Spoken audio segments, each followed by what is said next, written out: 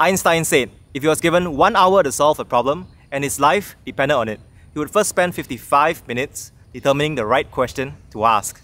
Many of you ask great questions on Tesla, and in this video, I'll do my best to answer them.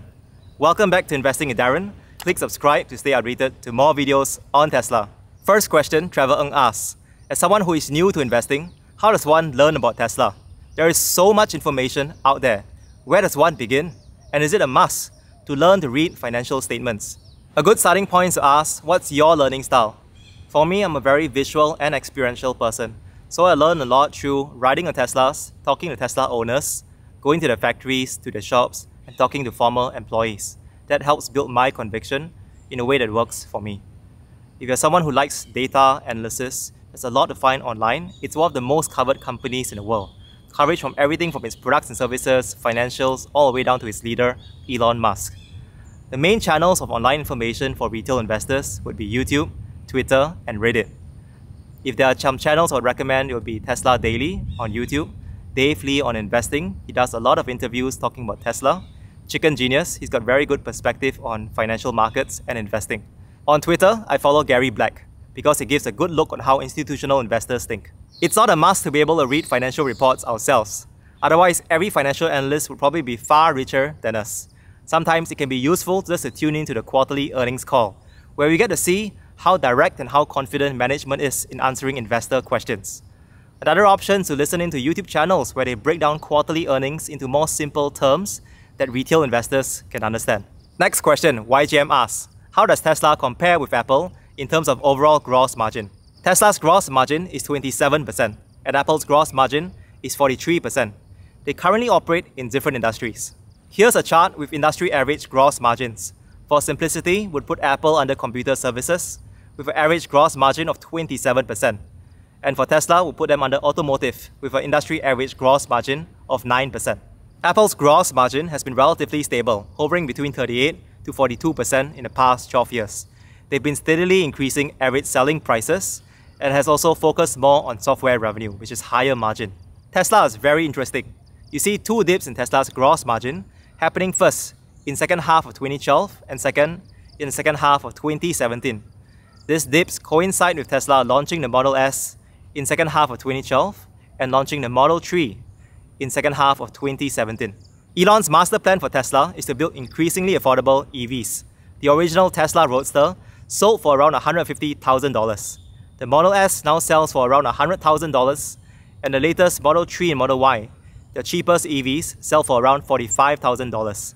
When each new model was released, Tesla's gross margins dipped, before recovering over time as Tesla gained manufacturing efficiencies through scale and constant improvements. Elon has said that Tesla's production line can see up to 20 changes per week. Can you think of any other company that reduced average selling prices of its products by 3 times? In Tesla's case, $150,000 with the Roadster to $45,000 with the Model 3 and Model Y, and still maintain the same gross margin. That's quite a feat. At 27%, Tesla's gross margin is 3 times higher than the automotive industry average, and Tesla has reported that it is the highest in the industry. Next question, Ng Sejun asks, why is it hard for traditional automakers to transition to EVs? What's the hardest part? And why is it hard for other EVs to catch up with Tesla EVs? To me, a big part of the answer is culture and complacency. Many of these large traditional automakers have been highly successful for many decades. It's very hard to create a new car company, and they believe that they had strong moats. I think of it like the phone industry.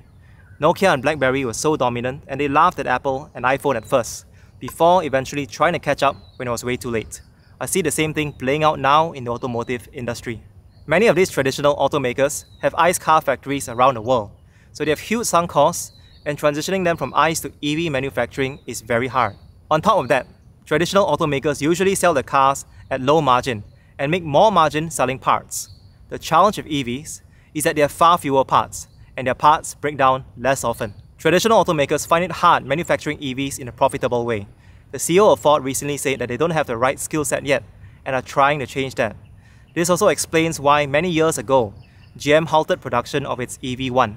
While the entire industry is now transitioning to EVs, and there are more native EV companies like Rivian, Lucid, NIO and XPeng, very few of them have the speed and agility that Tesla has. A big part of it is because of Elon Musk. What takes other car companies 6 to 9 months to decide on, Tesla can decide within a few days, or even one night. Manufacturing EVs at scale is still not yet a fully solved problem. Elon has said multiple times that prototypes are easy, manufacturing is very hard.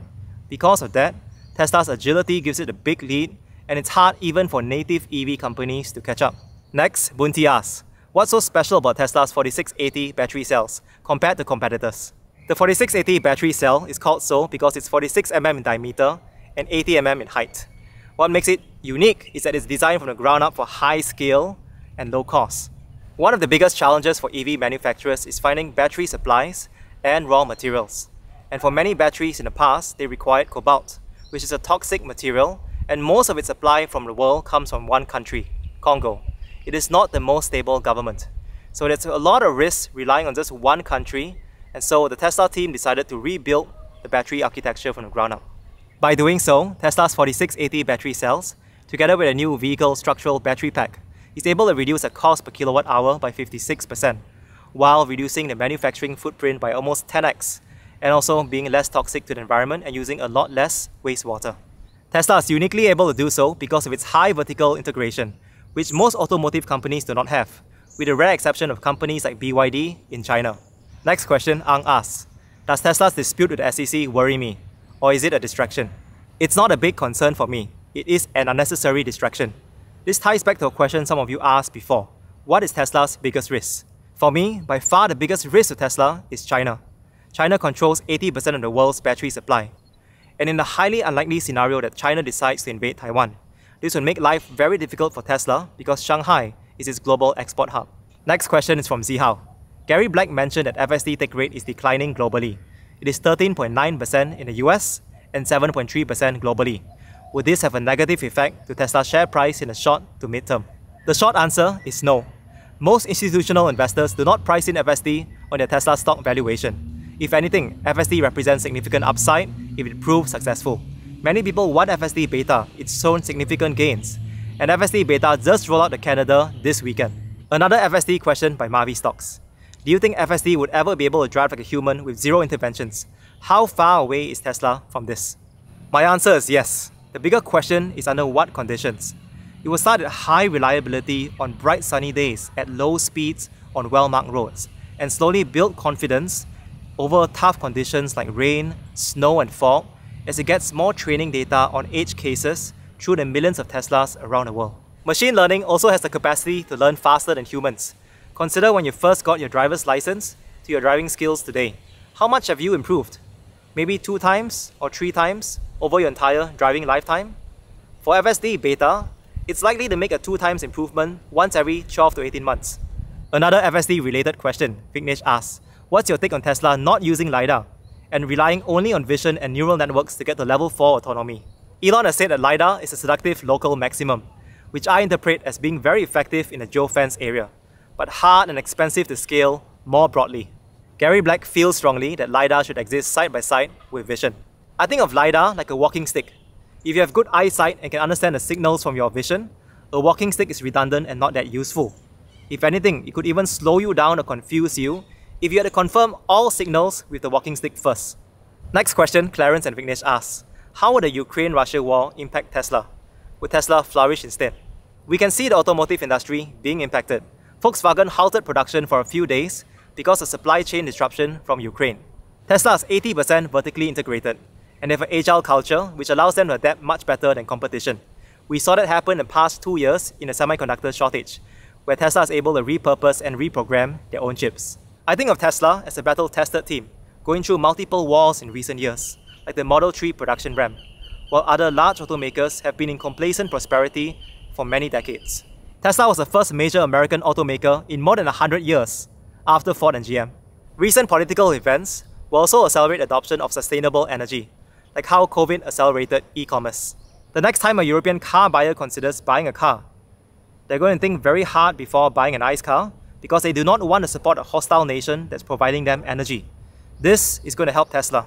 Stephen, Hangry and Sinking asks, what are my buy and sell conditions for Tesla stock? I'll reframe this in 2 parts. When I'll stop buying Tesla shares and when I'll sell Tesla shares. I'll stop buying Tesla when there are better growth opportunities, like SpaceX or Starlink IPO. Or when I hit the 1,000 Tesla shares, or when Tesla stops growing at 50% year-on-year rate?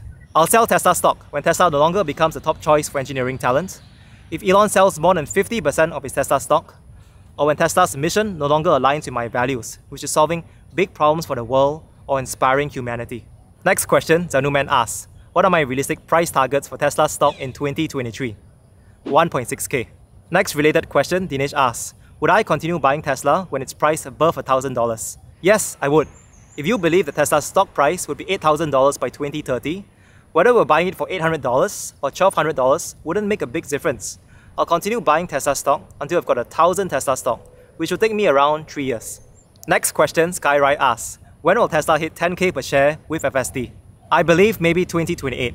It will still take a few years for FSD to roll out across the world, as well as get government approval. Even if FSD is a clear leader in the industry, other automakers, especially Chinese ones, could offer a good enough solution. It just needs to be safer than human drivers. That gives the market alternatives to FSD, like how Xiaomi phones are a good enough alternative to iPhones for many people. Next, Anthony James asks, if Tesla was an acronym, what would it stand for? Transforming Earth, so life advances. Tesla. Final question, Kelvin asks, anything from my Gigafactory tours that would add to my conviction? Yes, Sync 4680 battery structural packs, rear and front castings, and a preview of Cybertruck production lines. Continue seeking good questions, not just good answers. If you found this video useful, please click the like button. Hit subscribe to stay updated to more videos on Tesla. Take care and see you in the next one. Bye bye.